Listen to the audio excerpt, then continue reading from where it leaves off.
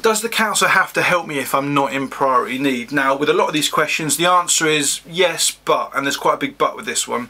So I'm going to try and explain what situations the council would have to help, which is a lot of them actually, but actually what that help entails, because the key thing is it won't necessarily, or it often won't, actually involve an offer of accommodation. It might involve some sort of help or some sort of work around that. So let's go back to basics. Anyone can approach any local authority in England and ask them for housing assistance. It comes under Part 7 of the Housing Act, and if we actually quickly look at section 184 of the Housing Act, it might just help us kind of grasp what's going on here, so I'm not going to read it all out, but what it essentially says is if the local authority has reason to believe that the applicant, and an applicant is simply someone who's asked the council for help with housing, may be homeless or may be threatened with homelessness, then the council then has a number of duties that then follow on from it. If we look at 18.5 of the Code of Guidance, it basically says that homeless applications can be made to any department of the local housing authority and be expressed in any particular form. So you'll notice straight away that priority need is not mentioned at all within that initial kind of gateway into the assistance that's owed to you. And if you ever want to know what gatekeeping is simply when the council blocks that gateway into the assistance. So section 184 is easily the most important section of Part 7 of the Housing Act, and equally I'd say that 18.5 of the Code of Guidance is the most important paragraph of the whole Code of Guidance, because it, as I say, it's its entry point into everything else. And a lot of councils, the way they kind of prevent people getting into TA is they simply don't engage with those initial duties. So as I say, priority need is not mentioned yet. It does come in very quickly though, because once you've made an application, if there is reason to believe that you might be homeless, might be eligible for assistance and might have a priority need, they have to provide interim accommodation up until the point when they're satisfied you're not in priority need, or you're not homeless, or you're not eligible. So that's kind of how it works. So let's say, for example, someone makes an application to a local housing authority and there is no reason at all to think they might be in priority need. So let's say someone who's healthy and robust, to use the wording of case law on vulnerability, approaches a council, makes a homeless application, and let's just say, just for the sake of argument, that they're a British national who've lived there all their life. They can make an application. As I say, priority needs, local connection and intentional homelessness are not mentioned at all in that initial duty, but there's no reason to think that they might be in priority need, so they're not offered interim accommodation. The council's next job is to essentially carry out some inquiries and establish whether they are satisfied that the applicant is homeless and is eligible for assistance. And if the answer to those two questions is yes, and that might take a few days to figure out sometimes, the relief duty then starts. And if you're not in priority need, there is still quite a lot of stuff that could happen that might be helpful. So before or simultaneous to the relief duty starting, the council have to carry out an assessment to work out why it is you became homeless, what type of accommodation you need, and what support you might need to maintain it. And they also come up with this personalised housing plan. It's supposed to be a collaboration, you're supposed to do it with them, but what often happens is you meet with them and then they'll send a template PHP through which kind of just goes through all the basics that everyone applies to everyone, and there's no personalisation whatsoever, so that's a different issue. But that should be helpful in itself, so that should cover things like how much LHA you're entitled to, for example, and it should actually go into the detail of, you know, are you exempt from the LHA shared accommodation rate, that sort of thing. But it won't always. Again, it will kind of often be pretty shallow, to be honest, but as I say, we're kind of, I guess, trying to talk about what the council should do rather than what they actually do.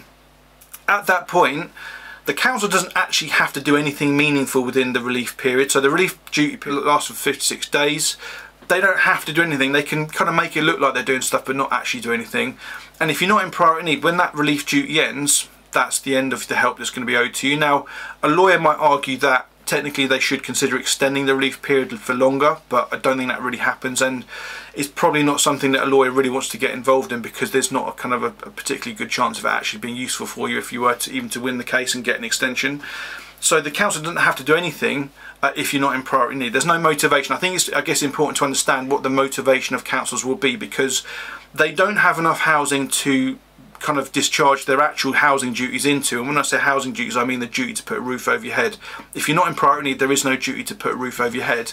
So councils have this kind of, you know, very limited amount of housing which they will try and their best to use to people who owe a housing duty. So if you're not in priority need, there is not a lot of motivation for councils to actually help you into accommodation, because they would reserve it for people that they actually owe a duty to. Now, they could use rogue landlords and kind of, well, dodgy landlords, let's say, whereas they couldn't use that for someone who's in priority need. So there's kind of a higher standard. If you're in priority need, there's a slightly higher standard of what type of accommodation would be suitable for you.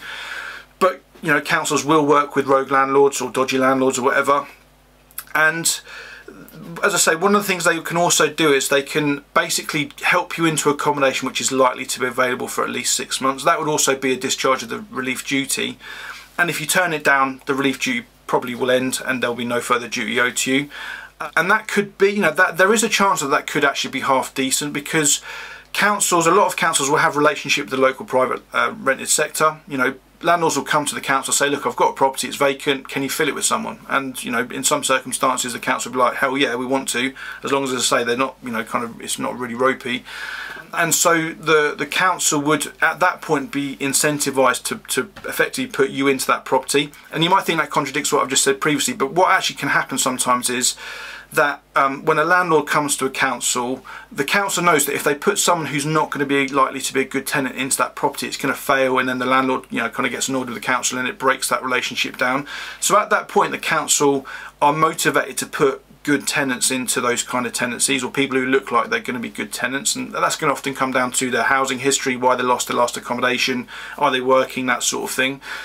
So there would be some times when the council would be motivated to put you forward for a private rented property, and that's kind of almost outside the kind of the duties they have to house you. That's just kind of part of the assistance they can give you. And equally, if you were to go and find private rented accommodation in your area which is halfway affordable, then the council again would be motivated to help you into that property. So that might be by paying your deposit, it might be guaranteeing the deposit, it might be paying the first month's rent or housing, other costs. Because again, at that point, it doesn't cost the council anything in terms of the properties they've got available. So councils quite often have a bit more money than they do properties. So if £1,000 is going to be enough to get you first month's rent and into that property, then they'll probably pay it because it's in their interest. Because first of all, they can record it as a positive stat. They can report back to central government and say, hey, we prevented someone being homeless, or we relieved someone being homeless. But it might also kind of lead to a relationship with that private landlord, which might result in the council getting offered more properties if it goes well. So you've got no control over how that really kind of ends up happening, but it can happen. I've certainly worked with people who, they weren't in priority need, they sort of wandered into a council, made an application, it just so happened that second that a landlord had offered a property, and that person effectively became the most kind of, the most likely good tenant. And then kind of they worked to kind of make all that work out, but it's unlikely, but it's possible. And equally, some councils at least will have so-called hard to let properties, which is code for absolute shitholes in often kind of tower blocks affected by lots of antisocial behaviour, but it is technically social housing. So they might also make what's called a final part 6 offer to that person. It's unlikely, but it's possible.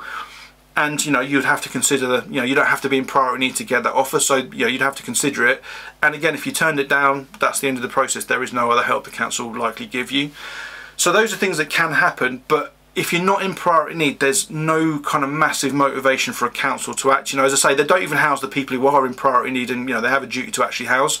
So they're unlikely to house people that they don't have a duty to house. That's kind of how it works. But as I say, behind the scenes, there's actually quite a lot happening that you're just not aware of. You won't really kind of understand what's going on. But that could lead to other offers being made. So it's always worth making a homeless application. If you want to get any help, the council should be your go-to place. It should be somewhere where you get competent advice and assistance, if nothing else. Under section 179 of the Housing Act 1996, there is a duty to provide advice, and I'm pretty sure that kind of would constitute legal advice, so it has to be competent, it has to be actually, something that you can then rely on and kind of make decisions about. And the personalised housing plan in itself might throw up some really useful information that will kind of help you make the difference in your situation. The other thing councils can do is they can refer you to supported accommodation, or they can signpost you to supported accommodation. Again, it's that supported accommodation, so a lot of people would rather not be there, but it's better than nothing. An offer is better than nothing, I guess. All kind of information is going to be better than no information, so that can also happen. But I guess the final thing I'd say is that in my experience, the vast majority of people certainly that I would come across within my casework will actually be in priority need. They might have been told that they're not in priority need, either just verbally, which doesn't kind of matter at all really, it has to be in writing. But even when priority need decisions are made in writing, when the negative ones are made, they're often just nonsense. They're just templates. The housing officer just kind of puts some nonsense in. If you look at what the definition of vulnerability is, and therefore priority need, it's basically looking at, does a person have an impairment which is going to make it more difficult for that person to, first of all, find housing and then deal with the lack of it. And so the majority of people who become homeless, they find housing again. They're working, they've got money, they've got support network, they will be able to source their own accommodation. if someone has to come and resort to a day centre or some sort of homelessness service, that would already be evidence. It's not kind of smoking gun evidence yet, but it'd certainly be evidence that that person might have vulnerabilities, which mean they have not been able to source accommodation themselves. So, you know, and then you look at the correlation between health issues of various kinds, disabilities, that sort of thing, abuse, trauma, that sort of thing, and homelessness. All of those things are going to be relevant to priority need. But you might need a lawyer or you might need a decent advocate to actually help you make that argument, because, as I say, housing officers, it's really easy for them to gatekeep people and tell people who are vulnerable that they're not vulnerable, because they're the easiest people to do that to. They're the people who are least able to actually fight a council and kind of take them to task. So if you look at the kind of perverse non-priority decisions you get, they're almost always going to be about vulnerability. And as I say, the more vulnerable you are, the easier it is to do. So that's why you need a decent advocate, if you can get one, to actually put forward the best argument to the council and show that you're actually in priority need. If you're a decent advocate and you've kind of got a track record with a council, it actually becomes quite easy to do, as in win the cases. And if you're a solicitor, then it's even easier, because the threshold of providing interim accommodation is low. And actually the threshold of vulnerability, you know, in general, is not actually that high. You know, you just need to have something which makes you significantly or significantly differentiates you from a healthy and robust person, again, to use that wording, which would lead to kind of a risk of harm that they would not be suffering. So if you've got a pre-existing medical condition which is likely to be made significantly worse by being homeless, you're already there, really. That's kind of the definition. Again, we've done some other videos about that. So the other thing to say is that if you make a homeless application and that you're told you're not in priority need, you should challenge it. You know, councils just make these perverse non-priority decisions because they know most people don't challenge them, and you just need to keep those challenges nice and short. In that section 184 letter which says you're not in priority need, it will say at the end of it, if you don't agree with this decision, you can ask for a review of it within 21 days of receiving the letter, and that kind of gives you a bit of time just to kind of potentially get more medical evidence, or just make sure that the council has actually considered the medical evidence that you already provided properly, which is often the problem. So there's always worthwhile making a homeless application, but I guess in summary to say, if you're not in priority need, it does massively reduce the chances of you being housed through the council, but it's not going to do any harm. That's the important thing to say. It's not, other than the fact that the way you're treated by the housing officer and the stress that causes, objectively speaking, if that's the right word, you're not going to be any worse off by making a homeless application. It's only going to increase your options, it's not going to reduce them. So as I say, the one caveat with that I can think of, and there might be a couple others, is if you make a homeless application and you're found intentionally homeless, that can then have a potentially negative impact on your housing register application in some councils. Not every council, because they have a different policy around the country. So there are some very kind of obscure situations where you're worse off by making an application. Another one, just to kind of explain it, I guess, as well, is where you're already on the housing register, you've already got a pretty good banding, you've already got a realistic prospect of getting housing that way, and by making the homeless application, the policy in effect penalises you for it. So it might drop you down a banding, or it might reset your registration date or something like that. So it does get quite complicated. There's no kind of one-size-fits-all bit of information I can give you to work that out for yourself. But some councils' policies are really good anyway, and they'll generally prioritise people who are homeless over people who are not homeless. But as I say, there are some notable exceptions to that. So yeah, as always, put questions in the chat if any of that didn't make sense, or if it did make sense and you want to know more. If you haven't checked out the live stream on a Thursday night, do so. 7:30, it's recorded, so you don't have to watch it live, but we'll just kind of discuss these kind of questions in a bit more detail and a bit more informally, just to kind of get this information out there. And if you've got this far, if you want to get notifications about new videos, do subscribe to the channel, do give it a like, because hopefully it will help other people out as well, just by getting it out there.